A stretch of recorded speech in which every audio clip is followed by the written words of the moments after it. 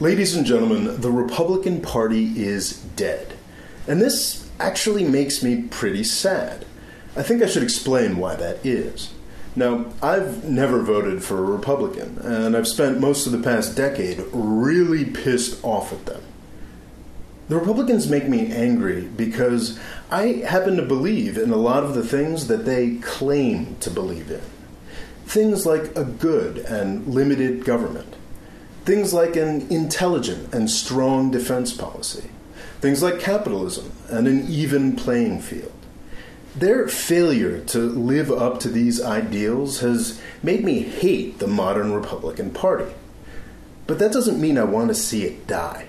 And that's what's happening this election cycle. Since the Cold War, the Republican Party has been an uneasy coalition. It's been an alliance between the pro-business, small government types that provided the money and the much more numerous, socially conservative types, who got out the vote thanks to a number of culture war issues like abortion and respect for Christianity. Call it the Mitt Romney wing and the Ted Cruz wing. Folks like me, who take small government and fiscally conservative issues seriously, would sort of hold their nose and nod along with the rest of the party. Jesus, Jesus, Jesus. Sure thing, buddy, but how about we go out and win some elections? I could never bear to make that compromise, so I never voted Republican. But I kind of like the idea that half of the country really seemed to want a more limited government and seemed really worried about the power of Washington, D.C.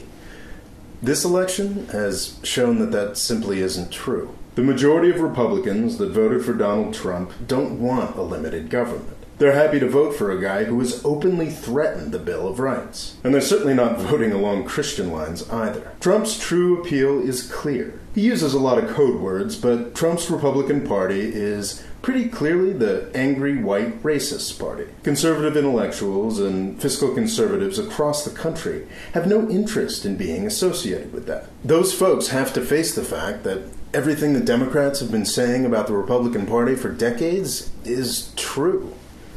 The Republican Party really is dead. It could resurrect itself.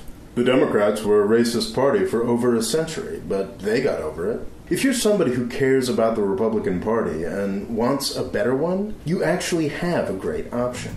I'm Governor Gary Johnson. I'm Governor Bill Weld. I'm running for president. I'm running with him. This year, the Libertarian Party is running two very successful, pro-business, socially liberal Republican governors. They're not going to win, but that's not the point.